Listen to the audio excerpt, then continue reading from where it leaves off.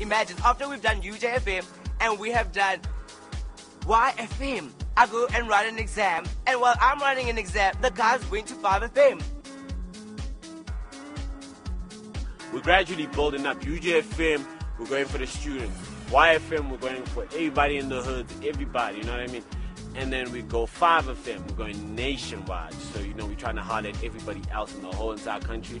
And like, after I finish that exam, I rush to the flat, and I'm like, oh my gosh, they're on 5 nationwide. It's going, people were tweeting, going crazy, and I was like, what is going on? So we waited or whatever, and Anela came through, and she was like, all right, cool, you guys should come through to the studio. We went into the studio, we're hanging with them, they were asking us questions, what's CREAMCARTEL about, what we do, and how we do it big, and we broke it down, people showing us love, they showed us love. So like, I'm listening to the guys from my flat, like, wow, and they held it down. 5F, they held it down. Did they think this party's gonna be hot? Yeah, guy started like, I don't know, kissing ass or whatever.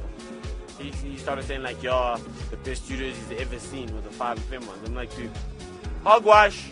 You are talking balls in China. Like YFM studios were way better. Like, they were so spacious and so loungy, much more welcoming. Like, you could just chill there.